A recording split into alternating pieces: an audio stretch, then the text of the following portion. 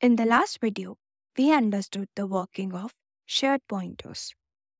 They are great for sharing a memory among pointers, but there is a problem. Let's check this example and understand step by step. Here, car is a class that stores a pointer to its owner. And similarly, owner is a class that stores a pointer to the car. Each has its constructor and destructor. A constructor is called when an object of this class is created, and destructor is called when the object is destroyed.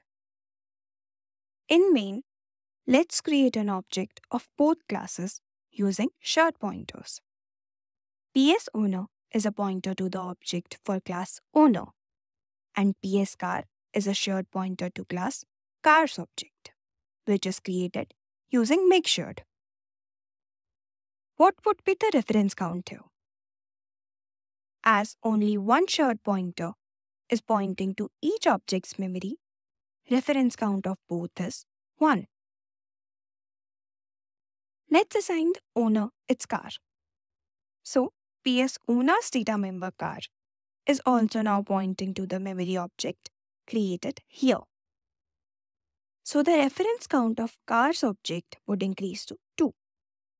Similarly, if I assign PS cars data member owner to PS owner, reference count of this memory would become 2.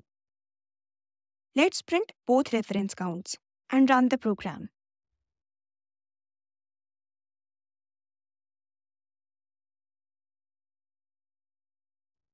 Notice here that the destructor is never called and the reference count is 2.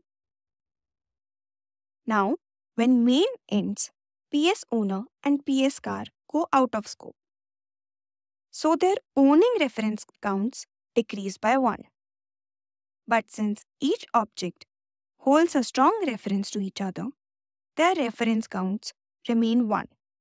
Even though PS owner and PS car go out of scope, object remains alive because the reference count never drops to 0. This results in memory leak. To solve this issue, we use weak pointer. A weak pointer is a non-owning reference. Since it doesn't own the object, it doesn't prevent deletion. A weak pointer does not increase the reference count. If the object is deleted, weak pointer doesn't stop it from deletion. It simply becomes null. Now, if we change car's reference to owner to be weak, that means car is now storing a weak reference to the owner. The reference count of owner's object does not increase here, as no strong reference is there. And when main ends, owner goes out of scope and releases the object's memory. And when owner's object releases car, so its ref count becomes 1. And then car goes out of scope. The ref count becomes 0 and both objects are released. Notice that the destructors are being called here. That means both objects are getting destroyed.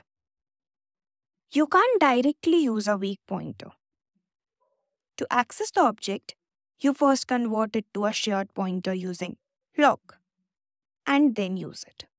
If the object is already deleted, lock will return null. And if not, you can use it safely. To summarize smart pointers, by default, prefer unique pointer for exclusive ownership. Use shared pointer when multiple owners are needed, and weak pointer to break circular dependencies among shared pointers. Smart pointers make C++ memory management simple, safe, and clean.